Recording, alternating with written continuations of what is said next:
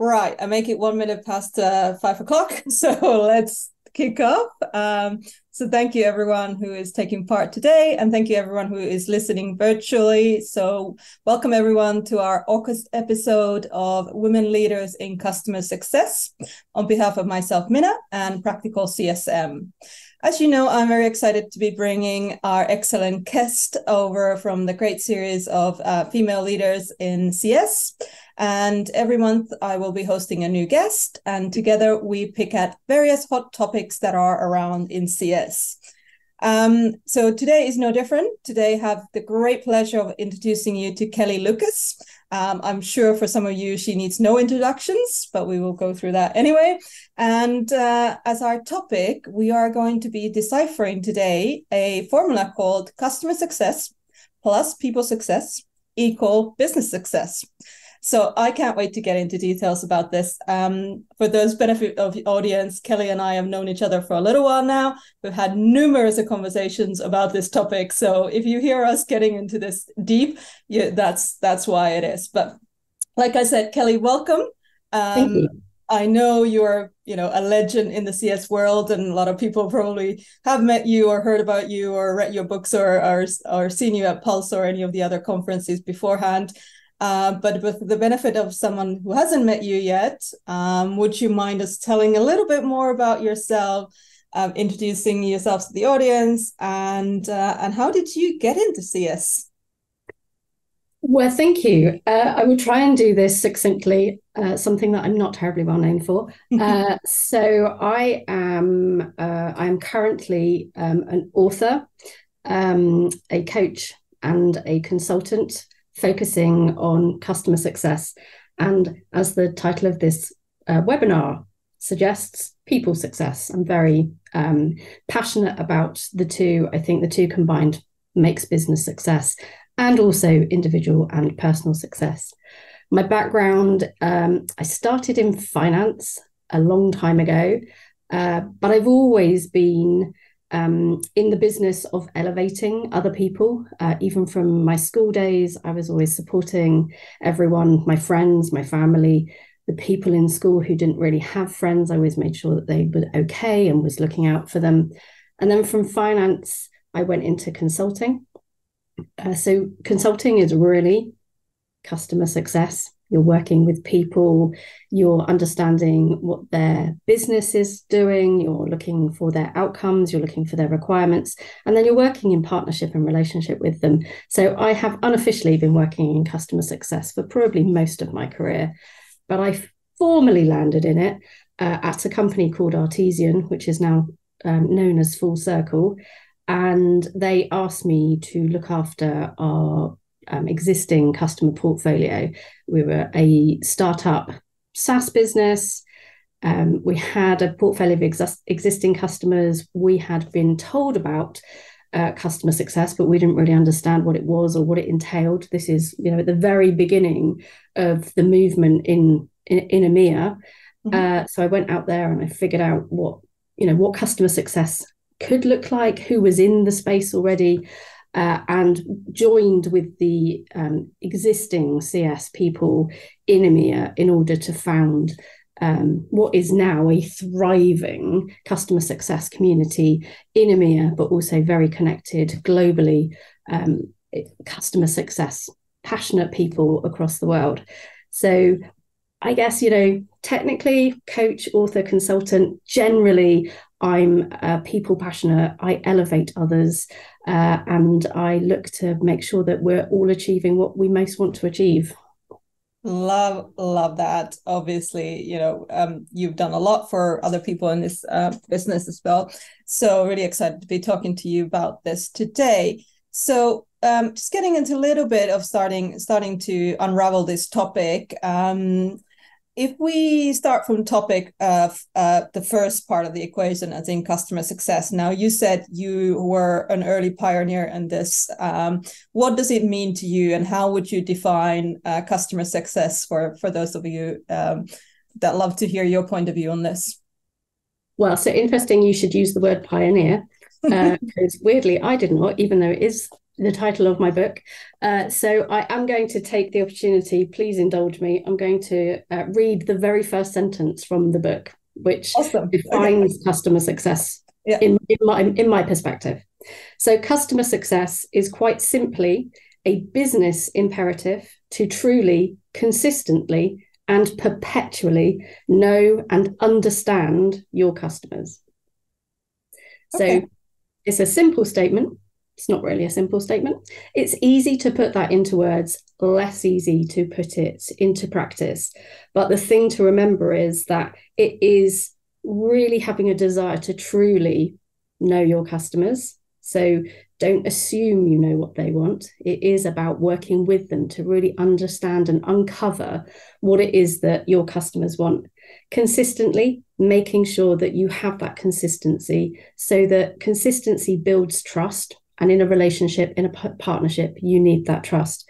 And perpetually is really important, because we have a tendency to have a conversation or make a decision, put a process in place, and then decide that that never needs to be touched again.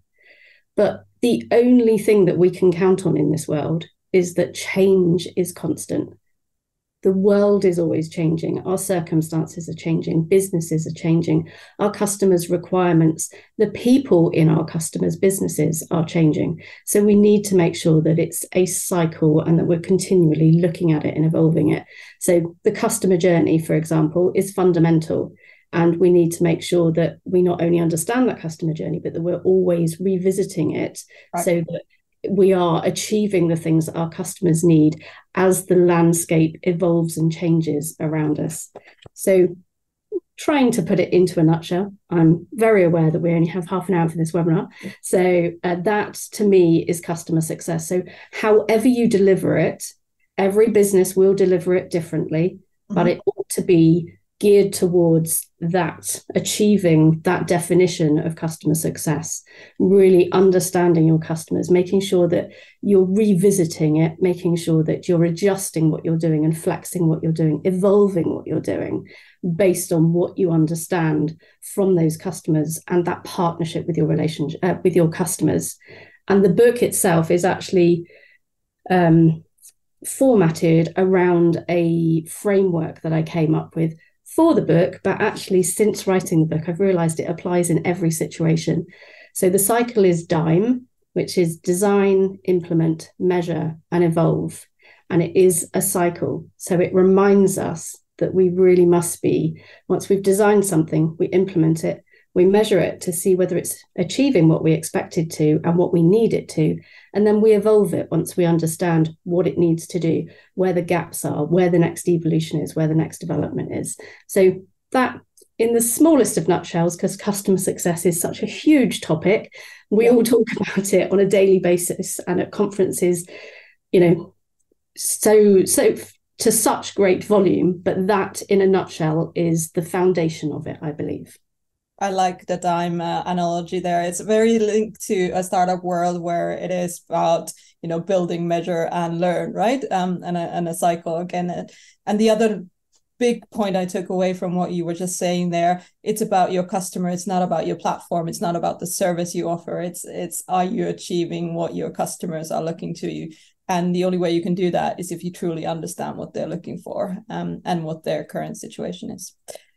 Absolutely, because, you know, without customers, and I, you know, for the early years of customer success in EMEA, when people weren't getting it at all, and there's still businesses out there who don't understand customer success, but, you know, without customers, we have no business. So we need to be understanding what our customers want rather than what we want for our product or service. Yes, absolutely. Well said. Perfect. Well, I mean, obviously, we've talked a lot about customer success. We may have less talked about this second part of the equation, which is around people success. So would you care to unpack that for us a little bit more and tell us what you think about what people success means and how do you implement that in businesses? So people success is a term that I've been using for a number of years. And actually at Pulse Europe in November last year, I raised it at Pulse Academy Live, and somebody came up to me afterwards and said, I'm starting to hear this more and more. So it was really interesting to hear you raise it and, and have it put in tandem with customer success. The reality is that when we talk about customer success, that's not some intangible and a theoretical thing. Mm-hmm. A business is made up of people. A customer is made up of people. So when we talk about customer success, we are talking about people success. We are talking about a relationship between people, whether that's the salesperson on your side and the business manager on the other side, whether it's an account management, whether it's marketing, product, customer success. It's all people at the end of the day. People create the process. People, even if you're doing digital success, people are creating the process and people are going to be receiving the content that you are delivering out. Mm-hmm. So people are at the heart of everything. So for me, if you look after your people, then you're looking after your customers and you're looking after your business. And those people are the people in your customer's business, which I think we think of slightly more often these days. I think rather than thinking we are just dealing with an organization, we are thinking about what's important to that organization and their objectives, but also what's important to the person that I'm relating to. What is that partnership? What does it need to look like? What does it need to be driving? What does it need to be producing?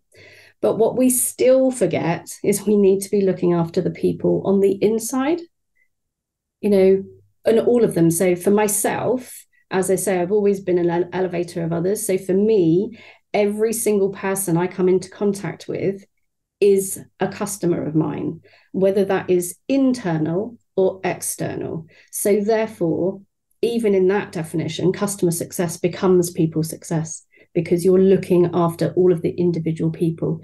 So as an individual, I think we should all be looking after every person we come into contact with, because if you make them the best version of themselves, then they will produce the best output they possibly can. And that's going to shine back on you. Again, throughout the book, I've probably repeat it in every chapter, at least, if not on every page. Their success is your success. So we need to be looking after other people in order for that to come back onto us. And then the next thing is that businesses really need to understand that the people in their businesses are their biggest asset. Absolutely. Not a resource. We're not a resource. We're not something to be whipped and, made to work until, we've sweated blood and tears and we're a husk on the floor. If we are motivated and fulfilled and enjoy our work, then we will produce the most stellar results for our business and for our customers that we possibly can. And there is a myriad of research out there now which proves this. So there's actual stats to back up this way of thinking. I'm not going to go into all of that now. We don't have the time, but there's loads of research out there now which really backs this up, which is really exciting. So there's a lot of talent teams out there now, people teams out there, rather than HR, which is, human resources makes it sound like we are a resource, like we're expendable, like we don't have to be cared for. There is now a movement to move this towards people teams, so that they are really creating good cultures, good working environments, good relationships and partnerships, so that we're at our most happy, fulfilled, motivated, and therefore productive. And I think that's the real key with businesses now. We've talked a lot over the years about being customer centric, and that is true. But you can't have customers without people, and you can't have businesses without people. So let's look after the people, and everything else will, excel because of that. Fall out of that, right? I really like that insight in terms of we are all ultimately, you need to think about your people, because your people serve your customers, and that's how customers stay with you, because they're satisfied with what your people are delivering for them. And whether that people means a person that codes the platform or your people that talk to the customers, ultimately equal cycle from that. You mentioned business success in there, and let's just, for the benefit of the webinar, just finish the equation while we're unpicking it in its smaller parts. So, how would you define business success? Because obviously there are multiple ways of looking at it. One potentially, very crucially, financial profit, EBITDA, etc. But what, in your opinion, would you say is a successful business? So in my opinion, so this is, very personal, would be a great culture, a great focus on customers and achieving the objectives for your customers and that you've set for yourself in your mission and vision. In reality, that is going to differ for every company. So, nobody dictates that except for the group of people who come together in an organization. And I think the key there is to find an organization that fits your mission, your vision, and your principles. So business success, it can be profit and only profit. And that's fine. There are people in the world who, that is their main motivator. So that is okay.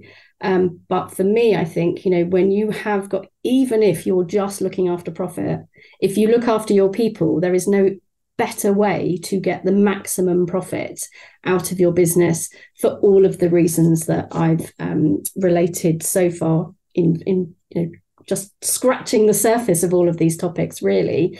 And again, the stats and the research backs that up. So business success for me is whatever you have defined you want to achieve in your business.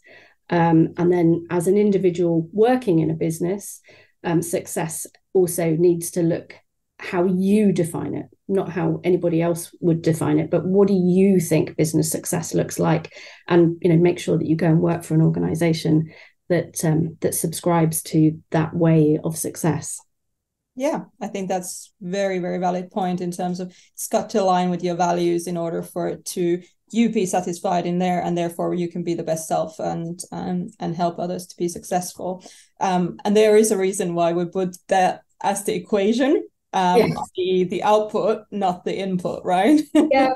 And actually, I would probably go as far, really, for me, I would probably switch it around and do people success plus customer success equals business success, because people are the foundation of everything and customer is just another label for looking after people, right? Yeah. One point I did want to make, which could have come into any one of those areas, actually, any one of those categories, is another reason for looking after your people is that they are a really visual and transparent and immediate insight into your brand. When you are spending any time with any organization, whether that's customer support, you think of us as consumers when we work with B2C companies, when you're working with people in retail shops or on customer support, the experience you have with the individuals gives you a view of what that organization is like. And we do like to work with people that we can trust and that we can relate to. So if we're looking after our people and they are coming to the front line and coming to all of those interactions with real joy and motivation and commitment and loyalty to an organization, that speaks volumes to us. So again, another really vital reason to be looking after our people, because it looks after our customers, because it looks after our business. Absolutely. I think you can't fake that level of +1, as I like to define it, which is like that in blue or in black version of kind of the question in that, versus this is a process I follow and therefore it's repeatable, and you feel very transactional after that, right? So I like that point where you're coming from with it. Actually, I want to pick up something you mentioned a little bit there earlier on about working for a great culture. So if we talk a little bit about that, what do you think are some of the ways to create a great team culture, especially within CS? I mean, I know you've obviously done that in multiple companies. How would you start, especially if you start with a new new team, you move to a new team, or you build a new team? So such a broad topic. So I'm just going to give one perspective. It's certainly Yeah. not covering the whole thing.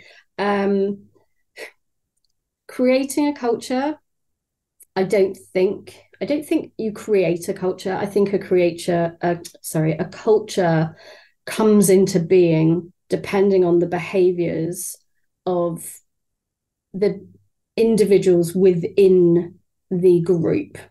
So I'm trying to shy away from the term manager or leader, because I don't actually think a culture necessarily is built by the leader. I think a culture is built by everybody in it. However, a leader's behavior is going to have a great impact on it. So how to create a great culture, I would say, starts with hiring.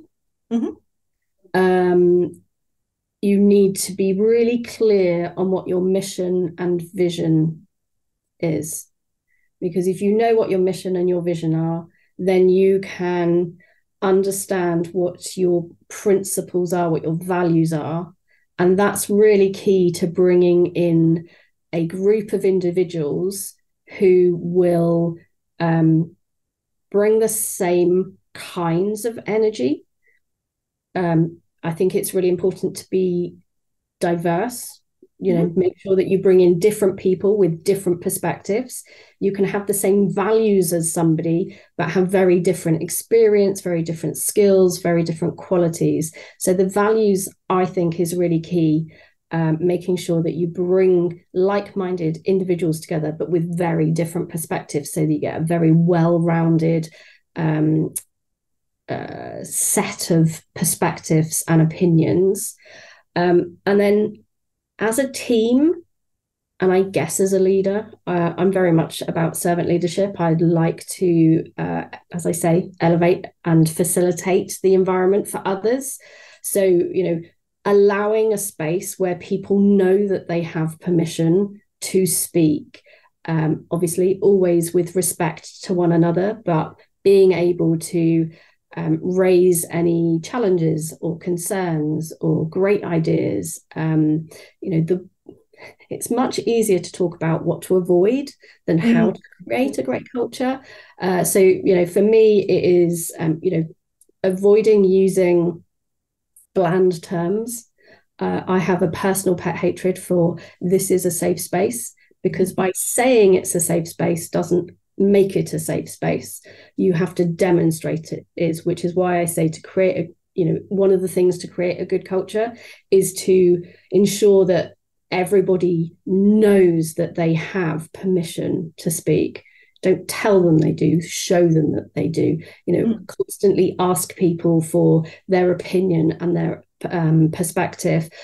And also make sure that you're understanding what their preferences are. Some people are introverted, so would like to share their perspectives in a one-to-one. Other people are extroverted and are very happy to get into a brainstorming session and, throw ideas around the place. So make sure there's lots of different ways for people to share their perspective so that you get that well-rounded view. And then, just make sure that everyone is in respect of the same values, the same culture, and then the culture will come along in the way that you would want it to. If you try and create a culture, it always feels it feels forced and false, and like people are doing it for a tick box exercise, rather than doing it quite holistically and naturally. Absolutely have statements in place, but don't over egg it, don't overcook it. Allow the environment to create in a most positive and organic way, and obviously keep an eye on it, like anything, like the dime cycle. Back to the dime, right? You never just let something be. Once it's in place, you measure it and you evolve it, you adjust it to make sure that it's achieving what you need it to achieve. I can tell your coach-like mindness is coming through there. A lot of it about sort of not telling, asking, and getting people to participate and think for themselves and so forth. shameless plug, by the way, you were talking about the diverse hiring. Amber and I did in our last webinar a whole talk about diverse teams and how successful they are. So I'm glad that you've also preached into that. So if you haven't watched that webinar, go ahead and watch it. Just last pick on anyone, by the way, if you have questions, please put them in the chat and we'll get to them in a minute. You mentioned something about this sort of course correct if different things are definitely not going in the right direction. So how would you address it? What's your top tips if you're seeing things are not actually heading in the right direction, either in your any parts of these two big elements that we're talking about? Well, first and foremost, it is important, as we talked about in that last point, is to make sure that you are monitoring it. You know, not in a big brother dictatorial way, just keeping an eye on it and making sure that everybody is comfortable, everybody has got their space to talk and share, and that nobody is feeling that they're being bullied in any way, or that, you know, that they feel that they're in a toxic environment anyway, in any way. And it's important to be brave. If there's a conversation that needs to be had, then a conversation needs to be had. It doesn't have to be, you know, aggressive, or, you know, it just, a lot of us feel uncomfortable having uncomfortable conversations. But it's crucial that you talk about it as soon as possible rather than to let it fester and grow, because it will exponentially create problems. One of the things that I find most useful to manage this is, you know, we talked about creating a good culture starting with hiring, is when I start a relationship with anybody, so with a customer, with a new team member, with somebody else in another department, you know, any of my customers, I have a framing conversation with them. Some people call it contracting, where you talk about, it's like a success plan for any relationship, right? How are we going to work together? What do I need to bring to the partnership to get the best out of you? And what do I need you to bring to get the best out of me? And we talk about hard, you know, red lines. So what are deal breakers? What are preferred ways of communication? All of those sorts of things, expectations, you know, and a job description would be part of that, you know, and the values statements and the mission and the vision. All of that can form part of the framing agreement, the success plan, if you like, for each individual relationship. And then when somebody deviates from that, and it might be me, right? It doesn't, you know, nobody's perfect. So it might be somebody else having to have a conversation with me. You know, having had that framing conversation, it gives everybody the permission to refer back to it and say, you know, this is how we said we'd work together. I feel that this isn't being honored. You know, what's your perspective of that? And what are we going to do about it? Do we need, back to the dime cycle again, do we need to adjust this agreement? And in which case, how is it going to benefit us?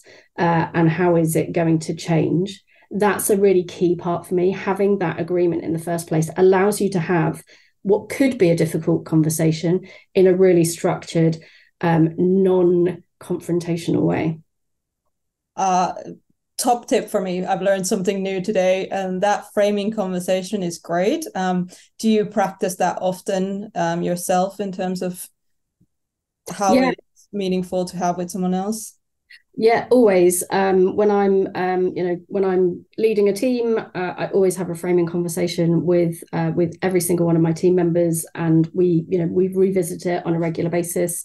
It is part of the success plan, so it is part of an early conversation with a customer. And again, you know, when you do business reviews, you know, whether this forms part of a quarterly one or a more regular one, or whether it's the annual one, we do just make sure we review it and make sure that things are still in place the way that they should be, whether things have changed, because change is constant, just making sure that we flex and evolve it as and when is necessary. So yeah, with all my partnerships. Amazing. Look, we are almost at the hour mark, but I love to end these conversation with key takeaways for the audience. So what are some of your top calls to action or things that you want to leave the audience remembering from this conversation? So I would say the framing technique, I have to say, is a key technique that I have used through my career, whether I was formerly aware that I was doing it, and since I've been formally aware that I absolutely do it. And I talk to my mentees and my coachees about it all the time. Every single person that I've had a relationship in that way, I have recommended to them that they put this in place. Generally, it comes up when they have a difficult relationship. So, if that's what you need to do, if you've got a difficult situation at the moment, then start with a framing conversation. It doesn't have to be at the very beginning of a relationship. You can come to it, excuse me, later on. And it's a great way of having, if you haven't already made that definition of the agreement, it's a great way of introducing it and having a difficult conversation in a very natural way, in a unheated way. So I would say make sure you remember the framing technique. Also, just remembering that when we talk about businesses and customers and customer objectives, business objectives, we're talking about people. So remember to interact with people on an individual basis. Again, my mantra, their success is your success. If you look after other people, if you elevate other people, if you facilitate what they need to achieve, then that ultimately does come back to you through, as we know in customer success, through referrals, through reciprocal help, through advocacy, all of those sorts of things. And the last thing, which I haven't really mentioned so far, but a thought that I had very recently, I have a podcast called Inspiring Future Leaders. And so I talk a lot about people, culture, and leadership. And one day we were talking about ripple effects, and also the fact that, some people feel that they aren't a leader because they are not Barack Obama or, any other, Nelson Mandela, Malala, all of these incredibly high profile, inspirational figures who have impacted people globally. And the really important thing is to, it's hard to think, well, what's the point of doing anything? Because I'm not going to impact everyone in the world. And the important thing to say is that we're not all going to be the leader that impacts everyone globally, but we are a leader and we will impact somebody. And we will be that person to that person. And they will then be inspired to go off and do stuff. And they will inspire another person who will inspire. And it just ripples out. So every single thing that we do will have a wide-reaching impact because of the fact that we're all connected and we're all people. So take the initiative, go out there. Don't wait to be given a role or a remit or a responsibility. Go out there, take the initiative, be the leader for yourself and for those around you. Kellie, what an inspiring conversation. I really always love talking to you. I love talking to you too, Minna. And looks like our audience got a lot out of that. Very lovely comments so far as well. But that's all we had time for today. Thank you so much for sharing your insights. We are back actually in 2 weeks' time with another inspirational leader. So tune in for that. We're doing a halfway September conversation already. But thanks everyone who tuned into our live session, and thanks everyone that listened on demand. And please do let us know what you think about this. Will be great to hear your voice. And obviously, Kellie, if you want to connect with Kellie, feel free to reach out to her on LinkedIn. I'm plugging that in there for you. Absolutely, do please. I'm always very happy to connect to people. Yeah, thank you again, and take care. Bye-bye. Thank you.